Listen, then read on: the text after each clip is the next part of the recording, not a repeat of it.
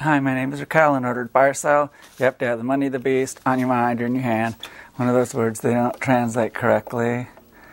Well, it's Valentine's Day today, and also it's a full moon. And you can see that that's not the right one. This one is. That in order to buy or sell, you have to have the money, charagma, of the beast on your mind or in your hand.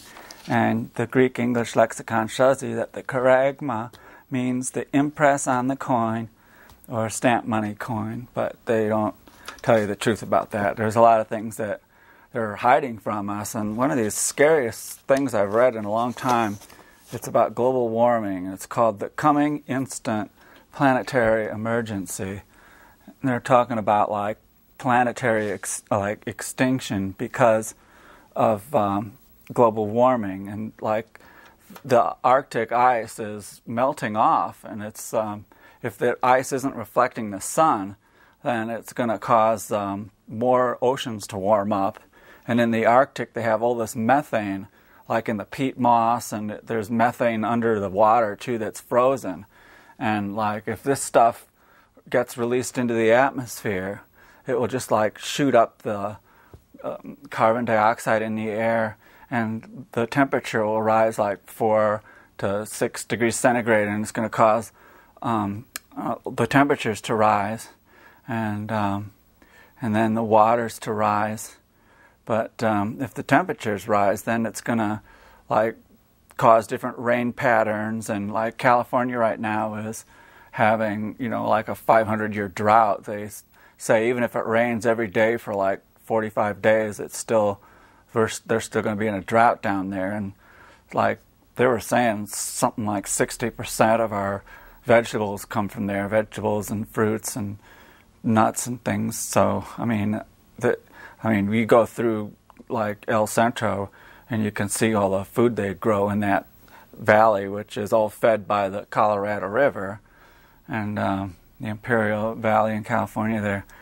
And so, well, they could get rid of horses. There's so many horses. But anyway, I'm talking about this drought thing in this article that I got over here.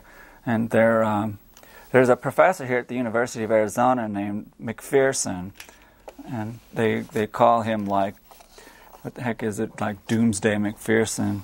I'll get to it in a minute here. But this article was written in December 17th of last year, and it just scares me so much, because they're saying, like, if the atmosphere in the Arctic releases all this methane, it's going to cause the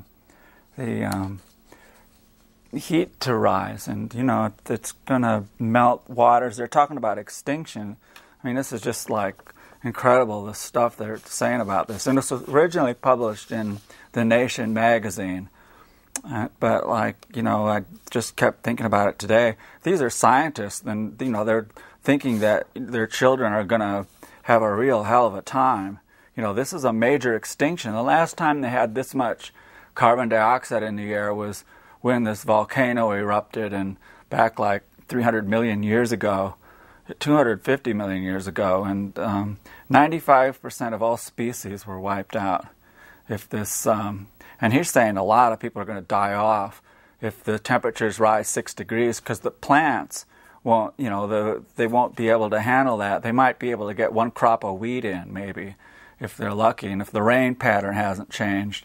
But instead of getting like 2 crops, I mean, America is pretty kind of safe. Maybe they could, they grow a lot of grain up in Canada, and a lot of that grain is fed to cows. That corn they grow up there, and the soybeans is pressed for oil, and that corn and soybeans is a very nutritious mixture. It has all the necessary amino acids, and so like if it got really bad and you lived around Iowa or Chicago even, you could get out into the country where they have those grain silos. And I don't know how they would work if the electricity didn't work. Some of those grain silos are like fiberglass, and they're pressurized and temperature controlled and all that. So like if the corn, the corn will last long enough, and then next year you could plan something, like if you can get the electricity working. I mean, this is really serious with this global warming, and it's just like if in Tucson here it was like 85 degrees today, and so we're expecting like record heat tomorrow, and like I was telling you earlier, like California is in a really serious drought where they grow all the food because the Sierra Mountains there don't have much snow. They've only got like 20% of the snow they usually get. But we're here dependent on that Colorado River, which, isn't doing that much better either. Nevada has had to dig like a $2 billion tube and to get the lower water and if the water goes down too much, then there won't be any power generated from Lake Mead there, the Hoover Dam, and up in Page, Arizona, I think they got the Parker Dam or something like that up there. And but like I think the Northwest, and they even say in here that if it gets really bad, the best place to be would be like in the Arctic, Alaska. They even talk about that in this article.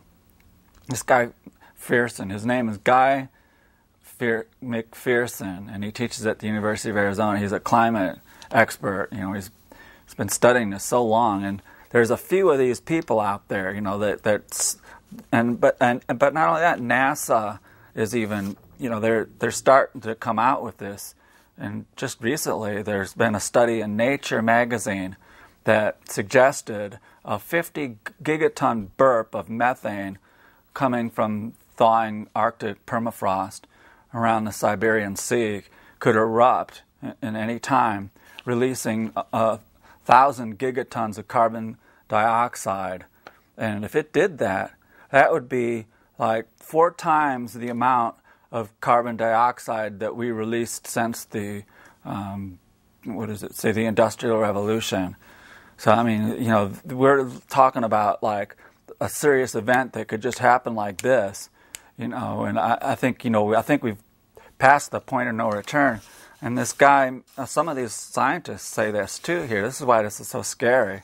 That, it's kind of like we're on the Titanic right now, and like there's no pilot, or the pilot's drunk.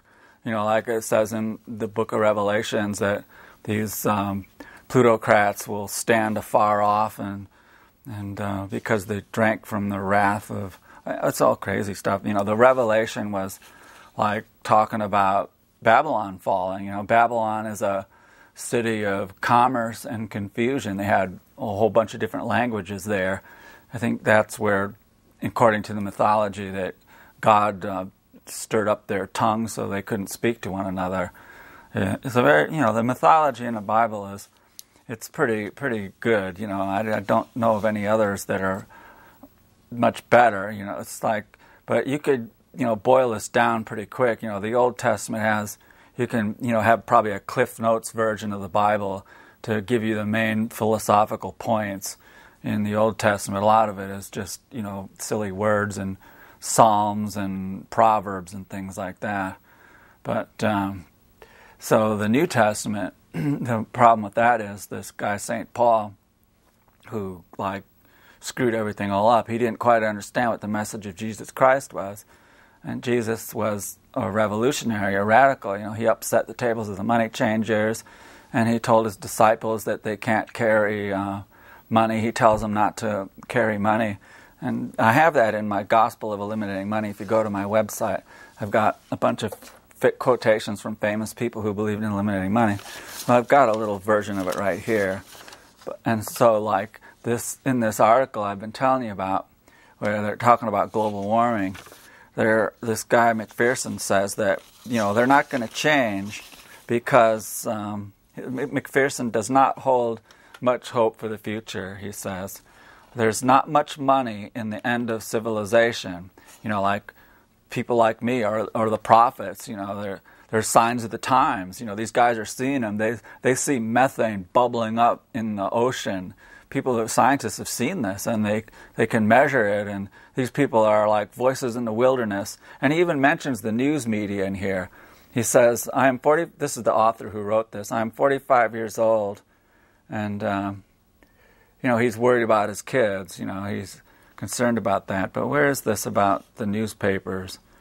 He says, McPherson, who teaches at the University of Arizona here, says that there's not much money in the end of civilization, and even less to be made in human extinction. So, there's no profit in doom and gloom. You got to keep consuming. We're on the Titanic or musical chairs, and these plutocrats, they all have their jets and yachts they can use to escape to wherever the climate is good. Maybe Alaska, but then, I'm wondering what it'll be like in the winter. Are these people going to jet back down to Antarctica, or maybe there's a good place like maybe in New Zealand, the south end of New Zealand will probably be really nice. That's really beautiful down there. And so then he says the destruction of the planet, on the other hand, is a good bet because there's no money in this. As long as that's the case, it's going to continue. Oh yeah, he's saying there is money. There's money in the destruction of the planet. There's money in burning fossil fuels. Selling us all this stuff, and the question is, this guy's saying you just can't really give up. Especially if you have children. How can you just, So there's some people that are waking up to the seriousness of this, and I think I've been saying this, for a while. I kept thinking that peak oil is going to get us, but the way this looks, they're coming out with more and more evidence, and you can see how crazy this weather is. It's like I'm saying, it's been really warm down here, and they've had a lot of snowfall in the upper eastern part of the United States there on the East Coast, and that it's unusual. They had Hurricane Sandy, they had a lot of hurricanes. Last year we didn't have that many. But whatever we've been having, it's been getting worse, the tornadoes. And this isn't signs from God or anything. It's signs from burning up the fossil fuels. And now they're saying, like I was telling you, that, they've known about this, all this methane in the peat moss up there in the Arctic. It's going to start releasing all this methane, and that's even worse. It's much worse than carbon dioxide. And so, it could just happen like that. And already we've lost like 40% of the phytoplankton that feed all the fish in the water. And so, it's like if the upper all ice melts, even NASA and I think the Navy have done studies. They're concerned about what's going to happen in the Arctic for getting boats through and things. And they're saying that the Arctic ice could melt totally just by in 2018. In a couple of years, it could be the first time ever, like in maybe 30,000 years or so. They talk about it in here, that when the last time the North Arctic ice all melted. I don't know how they can tell. Maybe, I don't know, but I guess they can tell probably by looking at the ice on Greenland. Maybe 36,000 years ago, a lot of the ice melted off Greenland. So by figuring it out, they can tell that, that ice melted up there a few years ago. I can't find it in here. But, this is one of the scariest articles I've ever read. And I've got it up on my Facebook page. I just put it up the other day. I found out about this because they had a show on TV, or not on TV. They had a show on, what is that? Live, that, on the internet. It's a live stream, that's what it is. And this guy was talking about the Kennedy assassination. I found out about it because I'm friends with Jesse Ventura on Facebook. And, some of the stuff he does is pretty good. Some of it is, he's just, I don't know, some of it's kind of wacko. But, he was announcing that this man named John Barbour, or I don't know how to pronounce it, but you can look here and see for yourself. He was on he's a very good movie producer, and he made this, I don't know why he doesn't put it up on the internet, but I'm going to maybe ask him, next time I get back here, I'll find out whether he's got this on the, or if I can put it up there. But he had an article in the Los Angeles Times about this movie he made. Oh, I can't get it to work. So anyway, I watched this movie on the internet, and then they had, I think it was Jim Mars, and it was all about Jim Garrison, the man who did an investigation on the assassination of JFK, and he was the star of Jim Garrison, or of Oliver Stone's movie about killing Kennedy here.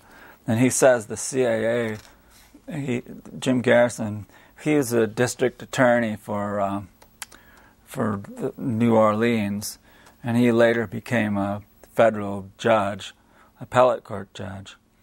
But yeah, they were really getting down after these guys, and they were, they couldn't bring up the truth about this either because it would create a lot of disillusionment.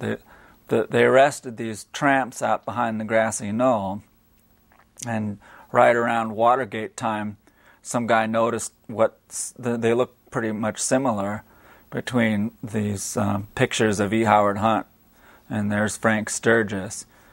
So they've had a couple congressional committees to look into these pictures, and they kind of whitewashed it, and then Rockefeller had a commission in 1975 that Ronald Reagan was serving on too, the Rockefeller Commission, and just, it was like the Warren Commission, and they looked into these tramp photos and kind of whitewashed it. And Oliver Stone was aware of these tramp photos. Let me see, yeah, he published it in this book here, and they were arrested behind, a gondola car out back of the grassy knoll.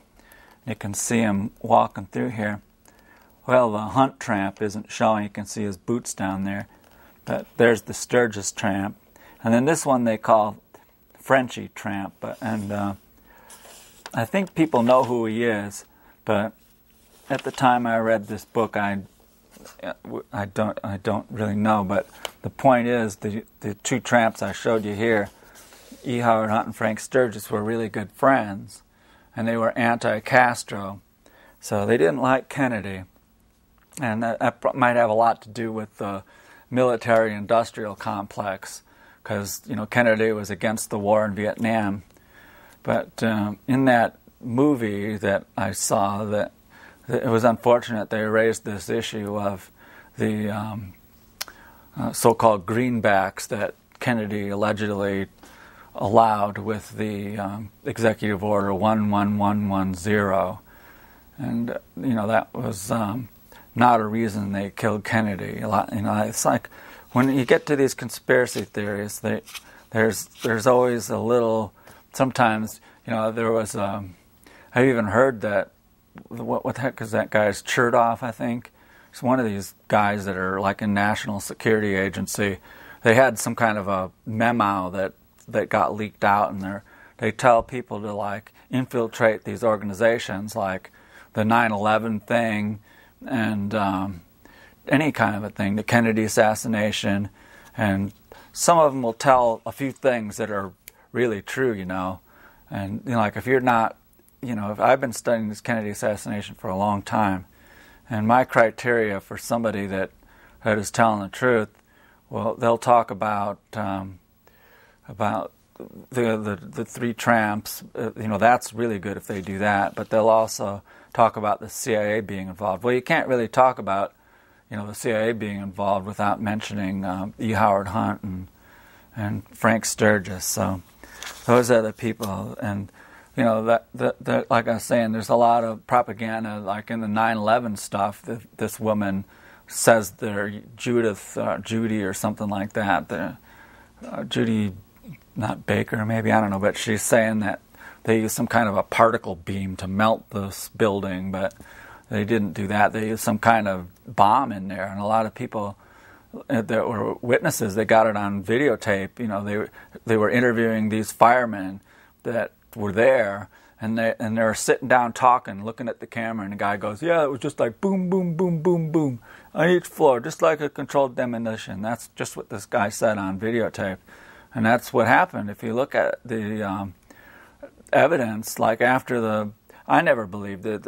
Somebody told me that the building just came straight down, which, I couldn't believe. And so when I finally saw it on TV, I was just like, wow, that's the craziest thing I ever saw, and I couldn't explain it.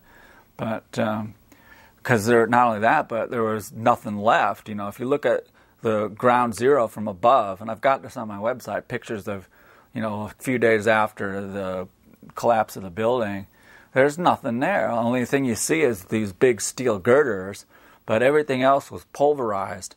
And I've got a few pictures up there. It looks like snow, several inches thick of just like everything that was there, asbestos, concrete, glass. And a lot of the people that were at ground zero have horrible cancer now, like mesothelioma and stuff like that, and they, like stuff in their lungs, and like there's pictures of like, I think maybe the Environmental Protection Agency, and those guys have like on hazmat suits. They know better than to be walking around this pile and there's all this smoke coming out. And there's even pictures and witnesses. Some of these same people in these videos will tell you that there was just like rivers of molten metal. And, they're just telling us like, yeah, there was, it's a fact. These guys aren't lying. These guys are right there in New York City, and they saw it with their own eyes. And you can tell they're not lying. And so, how did jet fuel start a fire that was that hot that it could melt metal? That's ridiculous. And so that, but like I was saying, the whole buildings were pulverized. And the only thing left, like in the ground zero, was just like these steel girders. And they carted them all off and took them to China and melted them down and made sewers or something out of them, sewer lids, I don't know. But they destroyed the evidence. But like a lot of people saved some of that dust that was covering all of New York. I don't know why, but they did. And so they analyzed this dust, and they found like these little spheres of metal in there, which means there was some kind of a temperature or some kind of chemical reaction. And these physicists have said that, the only way that could happen was with this, it was just some kind of a new kind of a bomb. And they make nanoparticles. They make these so small. And they're saying that, like, only the government could do it. Just like this anthrax that they found. I think they've said that it was special anthrax from a U.S. government fort that allegedly, that was spreading around. And then they falsely accused that guy, and then some other guy killed himself, and they blamed it on him. So, I don't know what the heck's going on, like with Clinton and Hillary. Hillary is really like a nutcase, and what's with these dynasties kind of stuff, like Bush, there's been 2 Bushes in there, and Hillary coming in, we don't want that. And so, like, we've got to really, I think that there should be a discussion about this climate change. These presidential debates, I don't really think there's anything that could be done, and you're not going to expect to hear one of these candidates tell you that, oh yes, I'm going to, what are we going to do? What can you do if this climate? I guess I heard that like Arizona was going to have some kind of, I live in Arizona if you're watching from out of state, and so like they were going to have some kind of a commission in Arizona to study what would happen if, what the heck was it? I thought it was a good idea, but they were kind of trying to make fun of it in the paper. I don't know. I think, they should have like the National Guard trained. What would you do here in Tucson? Like, if the temperature is this hot now, how hot is it going to be this summer? And we never have the monsoons like we used to, which would cool everything off. And, we're having not that bad of a drought here, but you wouldn't know it. It is they say, we don't get that much rain anyway, but like we sure do miss those summer monsoons. But if the water table keeps going down, like, how much longer are they going to be able to grow in California? They're saying, they're going to have to not grow a lot of that stuff. You can do pretty much live without, like, some of the stuff they grow. But especially these dumb horses, I read an article like in California, they have maybe, I don't know, it's a tremendous amount of horses, like maybe 600,000, something like that. It's a lot of horses. So you got to figure each one of them, how much water they drink, and all the alfalfa and hay and stuff that they use to feed them with. It's like, well, I guess, if things got bad, you could eat the horse. But, this global warming thing really scared me. And, it really scared me when I first found out about this Kennedy assassination, too. Because, I thought the Warren Commission report was the truth, and, they published all these nice volumes. And when I first started reading about this, I was right here in the University of Arizona. It was kind of a coincidence that I found the book, because I was doing research about Pol Pot, because Pol Pot was one of these people who believed in eliminating money. But so I was just, I thought, well, wow, that's a really smart thing to do, and what really happened. I wanted to read more about it. I've heard that, he killed all these people and stuff like that, but they always demonize everybody when, the establishment doesn't like them. And the money establishment had a lot of reason to not like Pol Pot, just like they don't like Fidel Castro. Fidel Castro is another one of these people who believe in eliminating money. And Muammar Gaddafi believed in eliminating money. I've got, like I said, on my website, I got all these quotes from famous people who believe in eliminating money. Even Karl Marx, you wouldn't know it, but a true communist believes in eliminating money. So I've got quotations from all these people on there, but like all these wars are caused for money, and Pol Pot got rid of the money, and he started getting things going again. After the war, the Vietnam War, the U.S. B-52 bombers, they rained down bombs all over the eastern half of Cambodia there, because those were the supply routes to South Vietnam. There's a very narrow passage, so in order to get from the north of Vietnam, they had to go through Cambodia, and the United States just rained tons and tons of bombs. I don't know how much, but they actually used those bomb craters for like fish ponds now. But the U.S. bombers killed so many people, too. You don't hear about that. They talk about these killing fields. I think the whole thing's propaganda. And Noam Chomsky wrote a book about it. And he doesn't go as far as I do. But, I don't have all that proof. Pol Pot probably did kill a lot of people. I mean, it was a civil war. And, there were probably people that were, you could just imagine what would happen if there was somebody like me that had more people watching that believed in eliminating money. And, a lot of people were starting to believe in that, like the early Christians, the Essenes, who were contemporaries of Jesus. They didn't touch any money either. And they traveled around in the little hippie communes and stuff like that.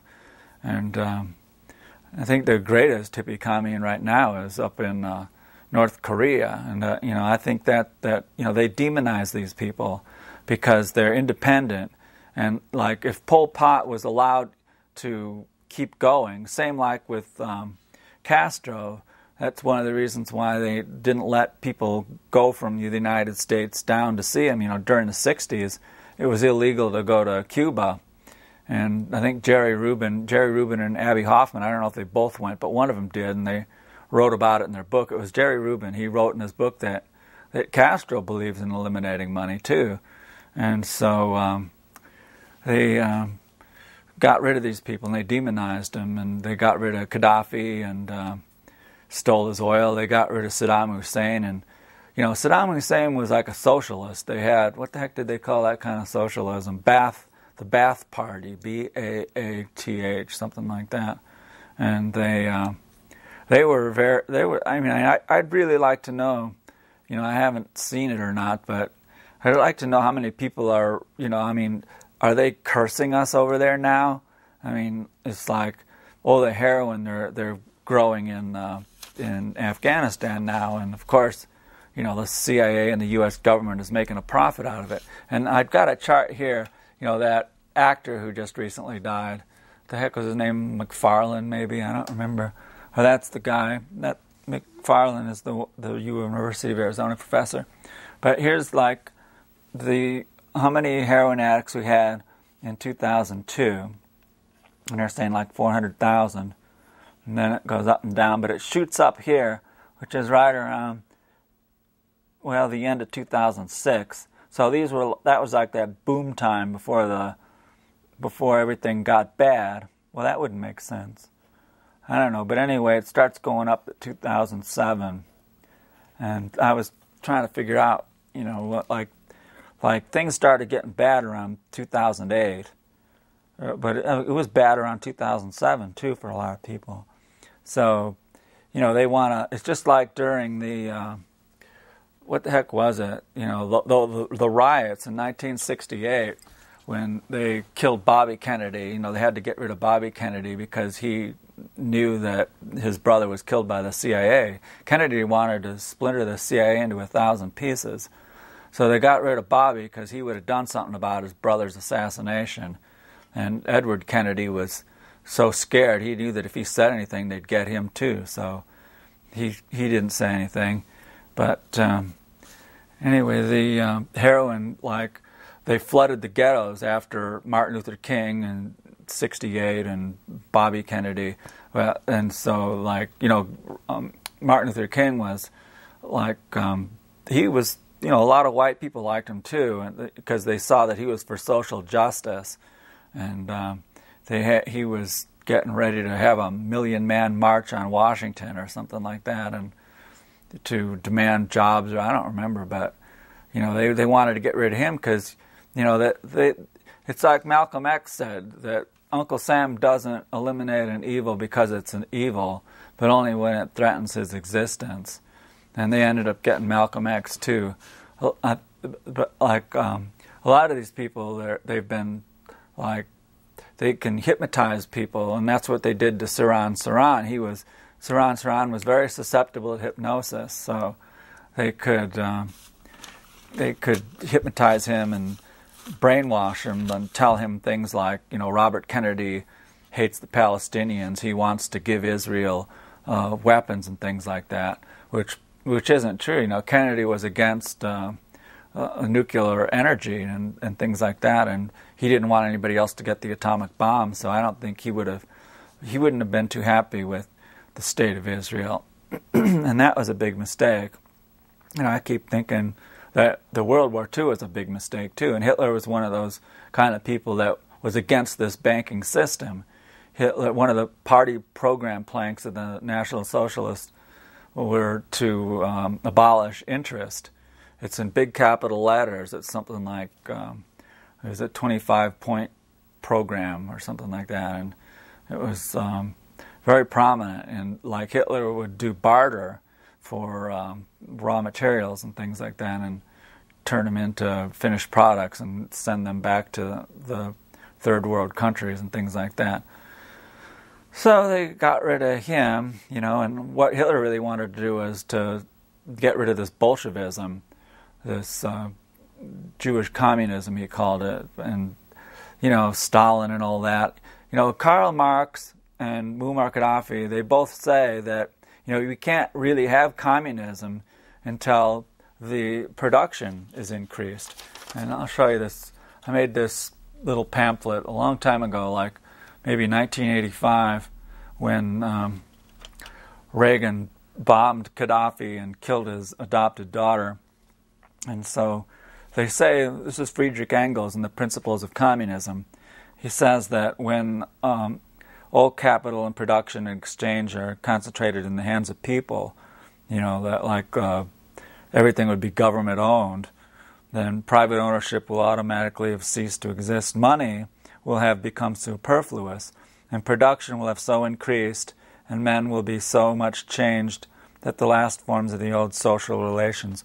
So, if we could have that kind of an ideal that would show people that, money is all these people employed with it. It's bankers and bookkeepers and these stockbrokers, they're making all this money with this funny money stuff and these monopoly games they play on there and the sweat of your labor. There's not that many people that really, I had a chart, I didn't bring it, but it shows like the top 100% of the rich people that make like $30 million a year. And it says that most of those people are like in finance and management, CEOs and things like that. And, it's like you always kind of wonder what a CEO really does. Is it, the logistical people in the ideal society would be the people that we would really need. And, there's very few people that actually do the construction work. I think there's only like 1 million construction workers in the entire United States that build all this stuff. And half of them are probably unemployed right now, So like if we eliminated money, we could get rid of all these parasitical jobs that are hoarding all the money that these plutocrats have. And so, when Karl Marx wrote all this stuff, the civilization, Russia wasn't really ready to go communist. And it was, I don't really know, it was a big mess there, and it still is. Like they had this guy, he went from Moscow to Sochi in a car, and it was, the roads were very primitive there. Russia's a vast country, and so, Hitler wanted living space. He called it Lebensraum, and they wanted to, his intentions were to go into Poland and use that area for like farms and things. And part of the National Socialist program, they gave you like the land. They would give you land that you could grow on, and you wouldn't have to pay them back that much. And if you had more children, then they would write off that loan and they'd give you the land. It's kind of like homesteading. So they were going to homestead over in Poland and get the farms really working there instead of these peasants. And that's a lot of the problem with these. So I think after the Iron Curtain went down, Poland was part of the Iron Curtain and the communists and all that stuff, and that wasn't good. Who thought that, East Germany or any of these other places, they might have, I don't know if they had security or what. I don't know if they're much better off now. But, back then, if Hitler would have won, you figure that they would not have all these Muslims there. And I think, the problem is with the world today is, these stupid religions. There's so many of these dumb religious people that don't believe, they had that Bill Nye Science guy and some other guy that runs this creationist museum have a debate about, creationism and things like that, and a lot of people don't believe in global warming. And I was telling you have to pick your conspiracy theories carefully. Like the best evidence in this so-called Holocaust is forensic. It's not the so-called eyewitness testimony. It has to do with the alleged murder weapon, a forensic examination of these gas chambers. And I found out about this I never really thought that, I was looking for quotations from famous people who believe in eliminating money, and I just never believed that Germans could have done these things that they said they did. I looked through the Nuremberg files because, when I was messing around with the government documents, checking out this Kennedy assassination stuff, then I came across these Nuremberg files, and I thought, maybe I could find some quotations about money in there or something, and I happened to see this passage where they're talking about ripping people's stomachs open looking for gold, like these concentration camp people had gold somehow and they swallowed it or something, which is possible, but, I don't know how poor these people were. Some of the Jews were allowed to leave. I don't know. It wasn't a good thing. They put these people in there, but the war started, and they didn't have that much of a choice because it's kind of like we did with the Japanese here. We put them in concentration camps, and so the whole war, it was a big mistake, and it never should have happened. It was caused by these banks. It's kind of like Eisenhower warned of this military-industrial complex, so that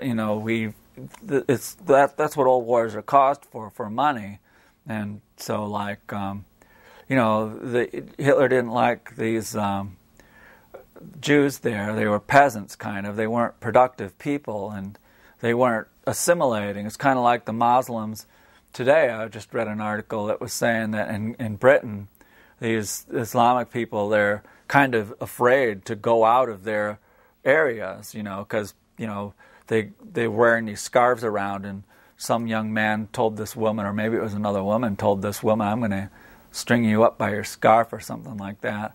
So a lot of these Muslims, they're saying these so-called hate crimes against these Muslims in Britain are going up, maybe, I don't know, but I've heard that the Muslims aren't that good either. They rape a lot of the women and turn them into prostitutes and stuff like that. So the whole thing's getting pretty ugly there. And like Hitler never would have allowed, if they would have won, they would have kept all these kind of people out of there, which would have been a good thing, because you don't want irrational people there, these Christians that don't believe in evolution. And, there's a big thing now of some of these pastors are talking about these blood red moons, and it's symbolic of Israel and all that stuff. And if you don't love Israel, then God won't love you, and this kind of stuff, That's how some people are. And there's a lot of politicians that don't believe in global warming, and because it's not profitable. It's kind of like smoking cigarettes, which I finally quit. People, they never told us that smoking cigarettes were bad, and they kept it lying. They didn't tell the truth. Well, here's a funny story about, I was talking about the Bible. They're saying, in Genesis and some of these other books in the New Old Testament, they say that there were people riding camels, but the camels didn't exist until, what was it here? They didn't live in the area, so it was kind of, let's see, what does it say here? They lived in the first half of the second millennium. So that, and then the camels didn't get there until the last third of the 10th century. There it is. So that would be like, what, I don't know, 1,000 years later. And so, like, there were no camels. The Bible is, they wrote it, and I guess, they didn't realize that, it's kind of silly. It's a big mistake. It would be like, saying they just didn't know their history very well. I mean, it's kind of funny. I guess there weren't that many history books back then. That it'd be like saying that there was semi-trailer trucks in the Middle Ages, that didn't, and so they, anyway, there's a lot of lies, and the forensics of these gas chambers I was telling you about, it's like, they say they killed thousands of people in Auschwitz a day by dumping this louse disinfectant through a hole in the ceiling. And then some of these so-called eyewitnesses say they just swept it out the doors, and then they dragged the people out, and they had to carry them up a thing, which doesn't make sense, and then burn them in these crematoria. But the logistics of cremating all these thousands of people, it requires a certain amount of calories, kilocalories of fuel, like coal or something, and there's no evidence that they had this amount of coal to do all this. So the major issue, though, is why would the Nazis dump this stuff through the ceiling like that, which is very, very dangerous. And what they used that for was to control the lice. They had typhus epidemics at Auschwitz, and up to 300 people a day would die there, so they had to build these crematoria. It takes about an hour to cremate a body, so like at Auschwitz they had, what was it? I don't remember how many ovens they had there, 60 I think maybe, or 45. But you can see that 45 ovens would take care of 300 people a day if they had to. But they don't all work at the time, Sometimes they had to clean them and stuff. So the logistics is one way to determine that these people weren't gassed there. A lot of them died. Like you see those pictures of the people in Belsen, which was in Germany. And after the Russians started coming into Germany, and then a lot of the people in the concentration camps didn't want to get stuck behind that Iron Curtain, and they fled with the Nazis back into Germany, and they put them in like Belsen, which was behind on this side of the Iron Curtain that finally went down. And so a lot of them, there was too many people there, and the sanitation broke down, so they had these horrible typhus epidemics, and that's why you see these bulldozers pushing these people into these pits and stuff like that. And that it's not practical to burn these people either. One of these eyewitnesses said that they dug pits and threw the bodies in, and then poured gasoline or petrol over them and set it on fire, and the flames were just shooting up. This is what some alleged eyewitness said, and I don't remember what his name was, but then they even said they used these buckets with long curved rods, and these eyewitnesses, it's the worst kind of evidence. The best evidence is forensics and the impracticality of it, of using louse disinfectant. The way to do it is, and they have these chambers, and they've got pictures of them. They had one at Dachau. They've got very strong steel doors on them, and they used them. They were literally gas chambers, and they'd put these clothes in there, and then they'd have a little room, kind of like a microwave oven, and you put the can of Zyklon in there, close the door, and seal the door, and then there's a crank on there. You can open the can and then heat it up, and that makes the gas come out of the can much easier, and a fan blows it into this little room, and it kills all the lice on the clothes that way. And then you evacuate the gas up a long, big chimney. So that takes maybe a long time to do that. But it doesn't necessarily take a long time to kill people. But you wouldn't, if you were going to kill people, you wouldn't use something like that, because you'd use an apparatus like that. But they don't say that. They said they just knocked them down a chimney in a hole in the roof, and it got all over these people and everything like that. And then they dragged them out wearing rubber gloves and stuff like that. And they'd also have to be wearing gas masks. And if those gas masks came out, and and not only that, but it's flammable, this gas, and they could have sent off a flame. So it's not practical to exterminate people with this Zyklon B. The Nazis would have used something else. And I once sponsored a contest where I was going to award somebody some money to come up with a better, safer way of killing people. And I don't remember, I don't know if it was my idea or somebody else's, but the idea would be, you get them on a railroad car and then back them into a siding where they had water. You could drown them all that way, and put them on or else you could put them into a tunnel. This is my idea. You could put them in a tunnel, and then with the smoke from that locomotive, you close the doors on the tunnel, and that smoke would just asphyxiate everybody. And all you'd have to do is, the engineer would have a gas mask on and leave them in there for a while, and that kind of a thing. They could have done it that way. And then also they're saying that they allegedly used diesel exhaust to kill people at a concentration camp called Treblinka. But I've got this book here. It's called Dissecting the Holocaust, and it's available on the internet. And there's a good chapter in here that goes into the diesel exhaust and how it's not practical to use for exterminating people. It doesn't have that much carbon monoxide in it compared to an automobile engine. And so they use these diesel engines in mines because it's safe. So so that's another way you can find out that this wasn't true.